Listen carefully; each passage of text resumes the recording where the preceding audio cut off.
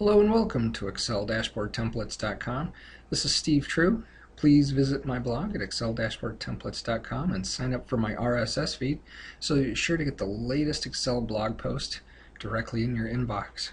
Okay, today we have a user that wanted to know how to make a dynamic Excel pie chart for their dashboard. This is not too much more tricky, but there is a little bit of a change from the normal offset videos that I've showed on how to make dynamic charts. So let's take a look. So here we have some data.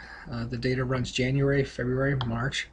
Well, pie charts typically are only one series. So it might be January, or it might be February, or it might be March.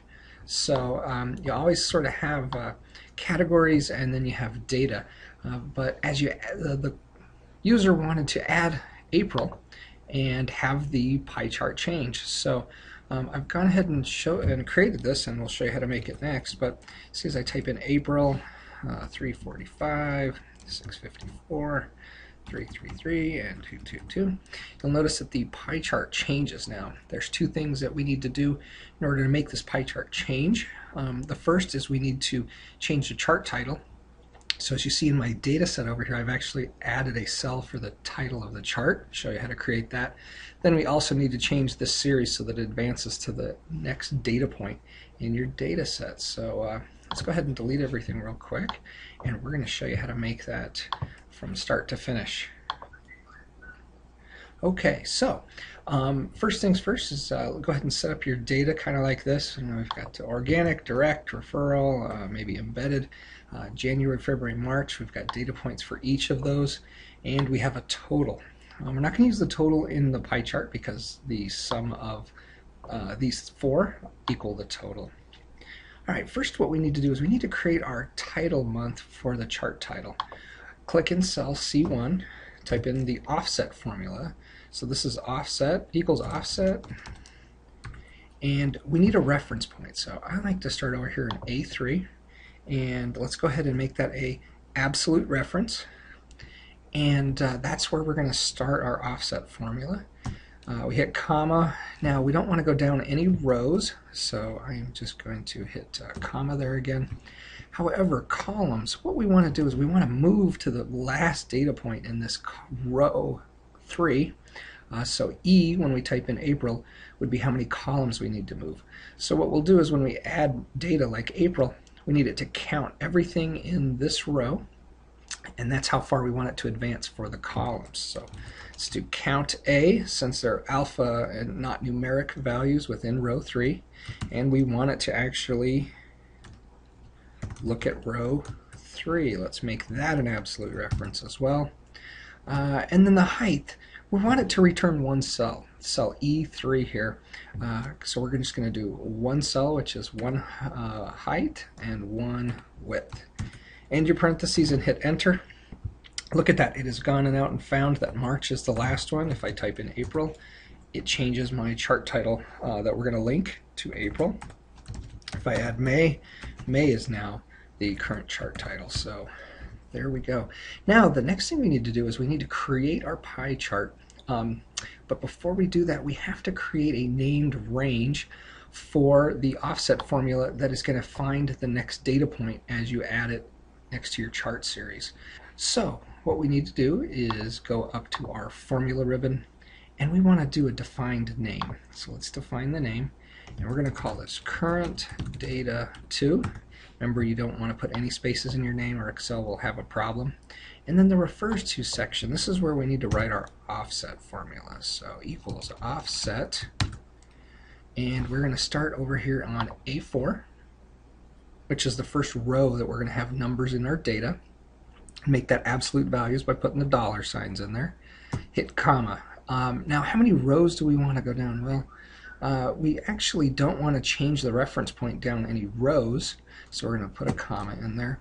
Now columns, we want to move it over as many columns as there are data points. So what we'd want to do there is count anytime there are numbers, and we want to count row 4. Let's go ahead and end that parentheses. Now our next part of our operation is what's our height going to be.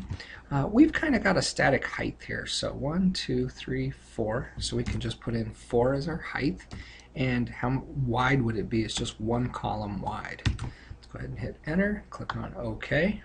We can go check in our name manager on our formula ribbon and actually take a look at current data too. And if we come back in here, we click in this offset function, look, it has found that the final row of column of data is March.